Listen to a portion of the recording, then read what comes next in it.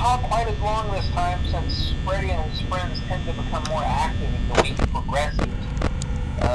It might be a good idea to peek at those cameras while I talk, just to make sure everyone's in their proper place, you know. Interestingly enough, Freddy himself doesn't come off stage very often.